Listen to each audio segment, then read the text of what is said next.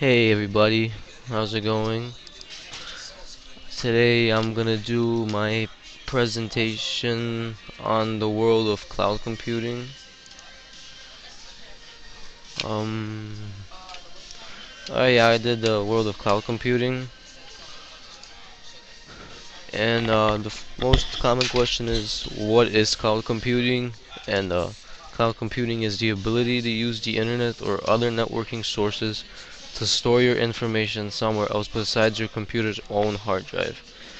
That's like using internet softwares and saving it somewhere else, like publishing your video on YouTube and saving it there. It's called like being saved in the cloud.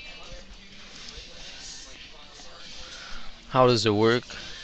Instead of buying new softwares to use, you can now go to a web-based service which hosts all the programs you will need for your job.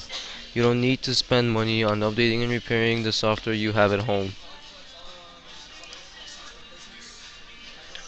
What is a host company and what is a data center? The host company takes care of software repair and takes care of updates. They're also the ones who provide us with their cloud storage. They have the servers that save all of our stuff in the cloud.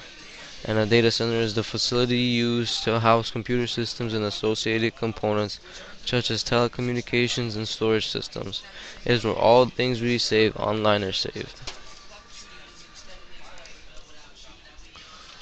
Who uses cloud computing? I mean, pretty much everybody uses cloud computing as long as you have internet connection, like by checking your emails, writing it, all that type of stuff. YouTube, all those are examples of cloud computing.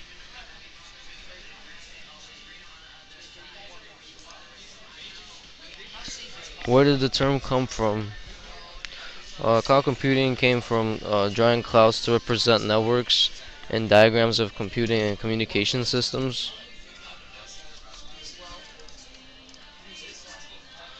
The major providers of cloud computing are Amazon Web Service, Rackspace, and CenturyLink.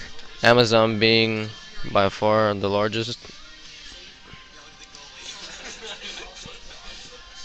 When have we used cloud computing in class?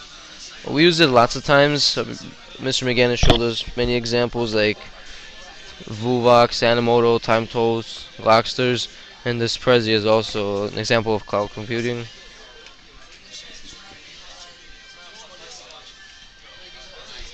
How safe is cloud computing? Cloud computing is safer than saving data on regular maintenance, mainframe, and server-based computing, so it's pretty good. What's the future of cloud computing? Some possibilities are that there could be a social software, so it could be like a Facebook. Also, the processors are going to be made cheaper and better quality. That's something to look forward to. Here's a video that you can check out later. And that's it. Thanks for looking.